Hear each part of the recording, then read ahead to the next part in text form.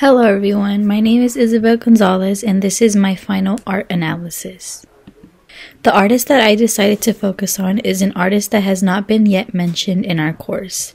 Her name is Monica Mayer. She lives and works in Mexico City.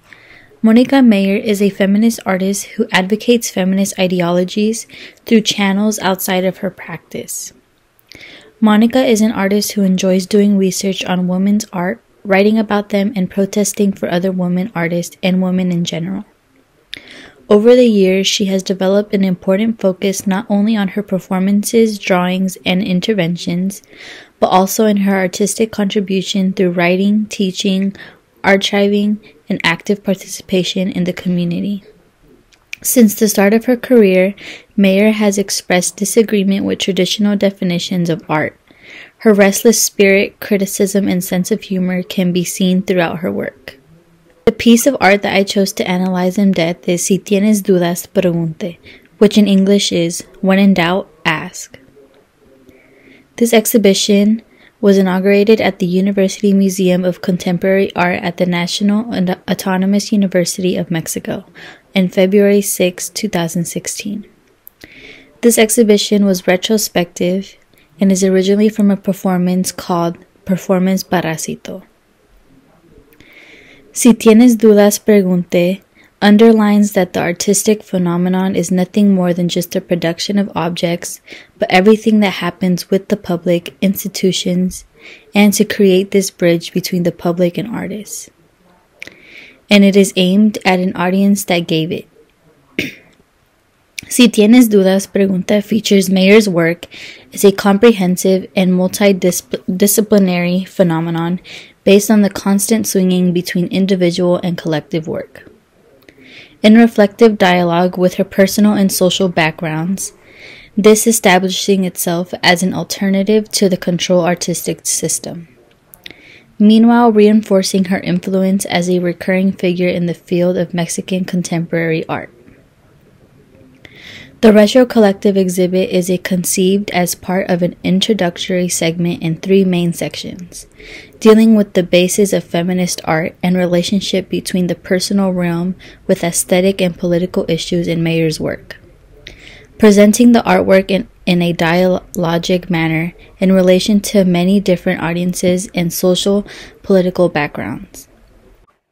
The first half of the exhibition title derived from an ongoing public intervention in which Mayer inserted herself into an already occurring performance by another artist. She stood near the action holding a sign reading, "When in doubt, ask." This prompt served as a guide for the entire exhibition as the show rested on the platforms of interactivity and education. A recipe for viewing a feminist art exhibition was positioned at the entrance to the galleries and instructed visitors to interact with the materials through line of inquiry. The use of the prompt was an overarching strategy that Mayer had employed since 1970s, and the exhibition made clear that the creation of spaces for dialogue and expression is a primary concern for Mayer. The second half of the title, which designated the exhibition a retro collective, as proposed by the Argentinian art historian Maria Laura Rosa, turned the Western concept of the retrospective on its head, seeking to reveal and configure structures of power from museums to large socio-political spheres. The exhibition took a loosely chronicle approach to the vast array of work, but was ultimately reliant on specific themes such as feminism, motherhood, marriage, and the relationship between the personal and political as organizing principles.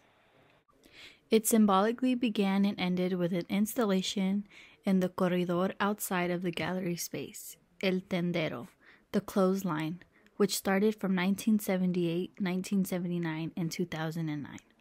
A project that spans nearly the entirety of Mayer's career.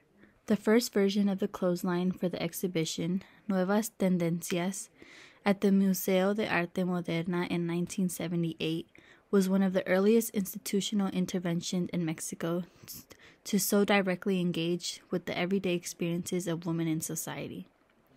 Mayer responses from women to the prompt, "As a woman, the thing I detest about the city the most is," and the participants wrote in their answers on a note card that were pinned to an improvised clothesline, a symbol of what is traditionally identified as belonging to the woman's sphere.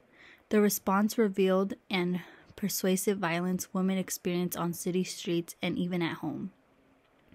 A new installation of the clothesline created specifically for this exhibition asked women questions about their first experience with sexual harassment. This contemporary clothesline revealed that not much has changed over the last few decades of this violence persists at an alarming rate. Many answers revealed that such traumas tragically begin at a very early age. Many describe physical molestation and verbal harassment beginning in primary school. My analysis is, it is indeed a very oriented work thinking of the public as the title donates, and in that sense, both Monica as a person and her performative character is not. Her work draws a lot of attention to the public in terms of a dynamic with very everyday things, with very vital things that public experiences, both men and women, and in that sense, I think it is a work that has a lot, we could say, success or a lot of attachment interest for the public. The relationship with the public is so wide and extended, there has never been any problem because her work hasn't always just been in museum. It's been in the streets and in public interacting with people. Monica enjoyed giving that space to people to talk. That is what is the moving part. Most of the artwork comes from Mayer's own collection and from private and institutional collections in Mexico. Reactivation of some of the conceptual art pieces emphasizes its continuous relevance, as well as displaying performances and other activities in the museum rooms and in other spheres of the city are among the activities planned to take place during the time of the exhibition.